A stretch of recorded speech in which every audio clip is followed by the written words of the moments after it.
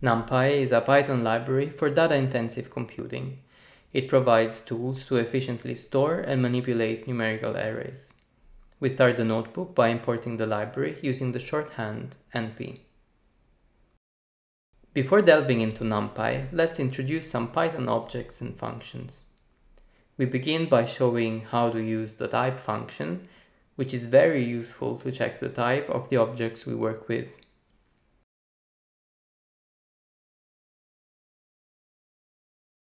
Then we introduce the list, a flexible Python container.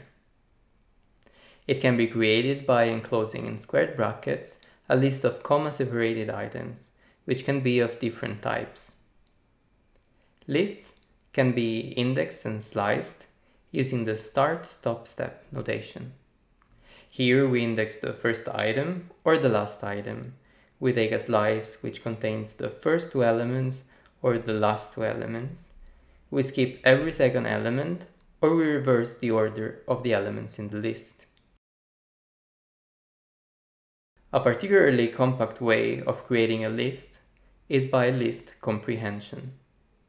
For instance, the list of all possible combinations between the characters of a string is here created in a single row. Or a list of strings is created from a list of integers, using the format function to enforce the desired notation.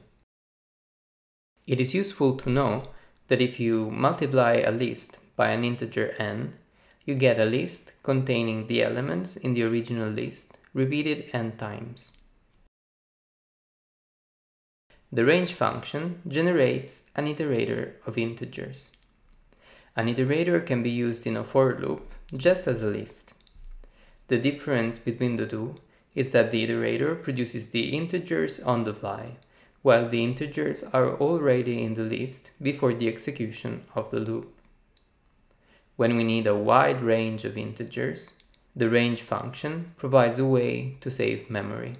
A range can be easily converted into a list using the list function. The range function is often used in list comprehensions, as we do here, to generate a list of numbers that are divisible by 7. The number of items in a container, such as a list or a range, is returned by the len function. In Python, functions are defined using the keyword def, followed by the name of the function and its arguments in parentheses. This is a function which takes a list of numbers and returns the original list divided by its maximum value. It is good practice to add a string which briefly describes what the function does. The doc string can then be read by pressing Shift, Tab, or by writing the name of the function followed by a question mark. Functions can also be defined in one single line using lambda expressions. This is done by writing the keyword lambda, followed by the arguments, a colon, and the expression. Both the lambda function and divide max are of the function type. The lambda function is anonymous, but it is possible to set its name. Now let's get back to the topic of this lecture. NumPy arrays can be created in several different ways. Arrays of any shapes filled with zeros or ones can be created using the function zeros and ones. Using empty, we create an array of uninitialized entries. Two particularly useful functions are linspace and arange.